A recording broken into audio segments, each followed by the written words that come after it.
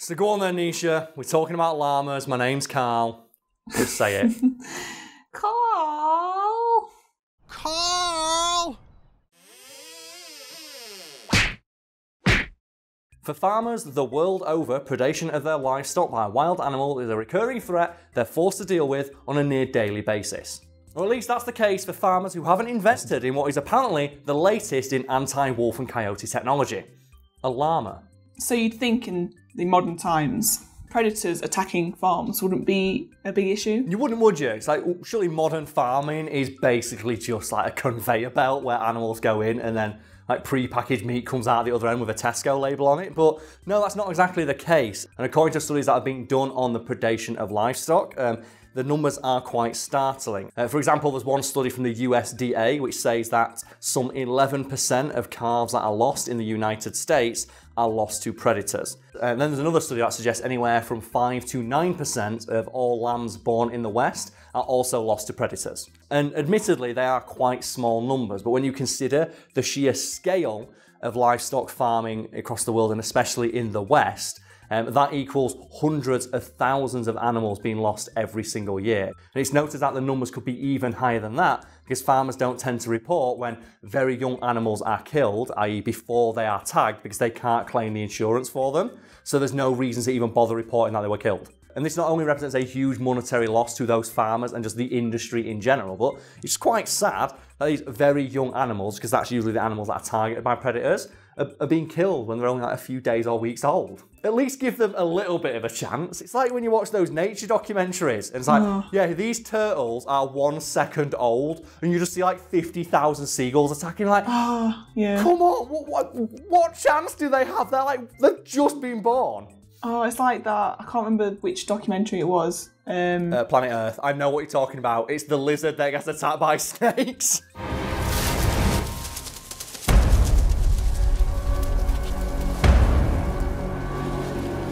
It's 1 second old, and you just see it like poke out of the sand, and the moment Yes. it emerges from the sand, 50 snakes come out of like rocks. Yeah.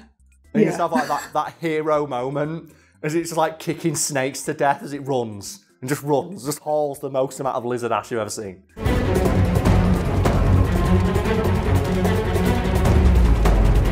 It has been alive for 30 seconds and it's got to fight 50 snakes. Oh, God. It's like fucking hell. Like, there are days where I've not got out of bed because there's a spider by the door.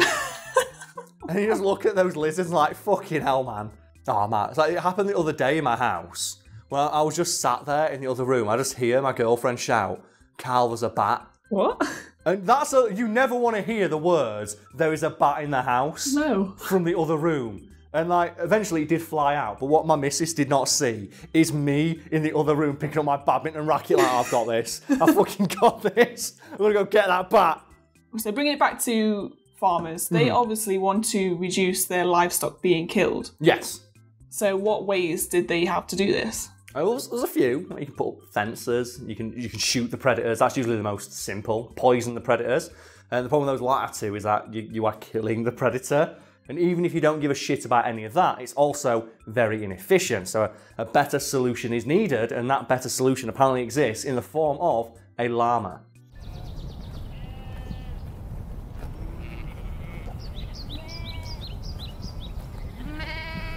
So what is it about llamas that makes them so good to prevent this? Well, llamas are naturally territorial, and they will aggressively defend their territory by biting, spitting, and kicking at anything that enters their territory that they don't like. And when you couple this with another trait of the llamas, which is that they will accept any creature that looks like them into their herd, so like cattle, goats, sheep, that sort of thing, they will act as a guardian for those creatures and will defend them aggressively from any outside threats. And in addition to all of that, llamas are naturally distrustful of canines. Like, they don't like dogs, and they don't like things that look like dogs, which means they don't like wolves and they don't like coyotes. Yeah. And they will be on guard the moment they see one, which combined with their highly acute senses allow them to see a potential predator coming from a very long way away.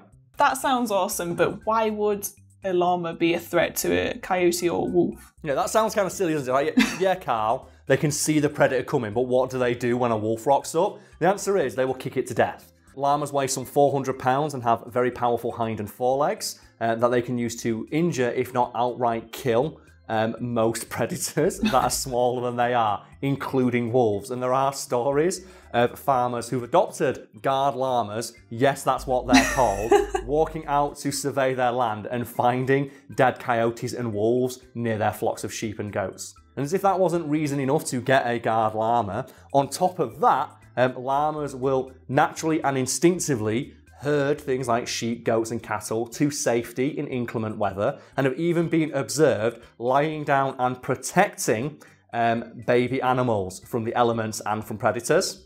Oh, it sounds really cute. I can imagine you'd feel really safe as well inside a fluffy llama. You would, I don't think I can comprehend the level of comfort a newborn baby lamb would feel lying on the inside of a llama. Just completely curled up inside the soft nuzzlingness of the llama, which is I'll protect you, my child. So warm, so fuzzy. And you know as well, if a coyote rocks up, the llama will kick it to death. And I'm assuming that as I'm talking, there'll be a fact bar below detailing examples of things farmers have observed llamas doing to protect their newly founded herds. But I'm just really in love with the idea of just this stalwart protector of livestock, just a fucking llama. You just look into a field and just see it. It's this fuzzy sentinel of justice. I'll fucking kill anything that comes in. I don't know why, but I kind of think about the Queen's Guards when I think of the llamas, especially with the hats as well. I think they're kind of llama-like, if that makes sense. Well, you know what we can do right now? Because I have the ability to create any image I want via Photoshop magic. Let's Photoshop a llama wearing a Queen's Guards hat to create the tallest sentinel of fuzzy justice ever seen.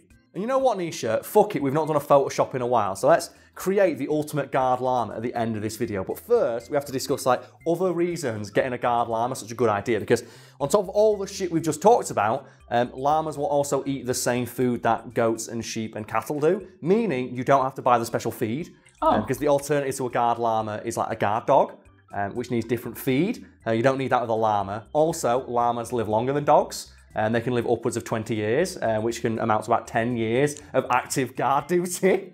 And for the especially cost-conscious farmer, it's noted that llamas can even get the same vaccinations that most livestock does as well. So you don't even need to pay for those. Just put the llama in the queue alongside everything else and it'll be fine. They require almost no maintenance whatsoever. You just put a llama with some livestock, they will form a herd with them, and they will then protect them, and they will eat the same food. You don't even need to shear them. There's only certain species of llama that need to be sheared, and even then you'll need to shear them once a year, if that. If you get a llama that doesn't need to be sheared, you don't even need to do that shit. You just leave it. Just put it in the field and it'll take care of itself. So yeah, it's all well and good that llamas are pretty good bodyguards, but how much have they helped reduce predation? Well, here's the thing, and it's almost unbelievable because some farmers have reported a complete reduction in predation of their livestock upon introducing a single llama to the flock or herd that they are taking care of. Farmers have gone from losing 10% of their livestock every year to 0% after getting one llama. Jesus. And this probably has people thinking, well, surely if one llama's that good, 2 llamas will be even better. And that's not the case, because when you get more than one llama, they will form a herd with each other instead of with the livestock that you want them to protect. Meaning, one llama is all you need. And that's great, but to me, it's still not as impressive as the fact they can kick a coyote to death. So far away, Nisha, earlier in the video, we talked about creating, via Photoshop, the ultimate guard llama. So let's do that right now. So we'll start with a picture of a regular llama and put upon its head a Queen's Guard hat. And Nisha, what else do you think we can add to this llama to make it a better guardian? A llama's weapon are its feet. Are there any really famous boots that we can give it, some famously heavy boots? The boots that Isaac Clarke wears in Dead Space, the ones that give him the 10-ton stomp. Just a proper, yeah, let's give the llama them to assist it in stomping the fuck out of some coyotes. I feel as well, to complete the look with the hat, it could do with some, Yes. bouncers have, the sunglasses and the earpiece. Just to have but that. I don't think it needs glasses. It does need the earpiece, but regular glasses, nah. It needs something better. It needs something to help turn it into the ultimate guardian. So is there anything you can wear to help it, just scout for danger? Scout. Oh, I know. A scout from Dragon Ball. Yeah? A Dragon Ball scout. That'll let you know if the wolf has a good power level or not, and it'll let it know how dangerous it is. Like, what about protection then? I'll say some sort of armour. Yeah, like what armour should we give it? What armour do you stereotypically associate with like defence, guarding? And I'm thinking, there's got to be like an armour that's like, it's like the absolute ultimate. You know what? The Genji armour from Final Fantasy. If I remember the description for it, the Genji armour from Final Fantasy, its description is it boasts the ultimate in defence. And I think the ultimate Llama Guardian needs the ultimate armour. So it needs the Genji armour, and then to stop back attacks, let's give it a Franklin badge from Smash Bros. So it can't be back attacked or hit with any projectiles. And you know what? I think that llama's pretty fucking defensive. That's a tanky llama build right there. I will fuck with it. I'm going to go catch something in a field that's not guarded by the T1000 of llamas. And feel free to turn that into fan art, 'cause that's fucking awesome. Oh yeah, that'd be amazing. The guard llama.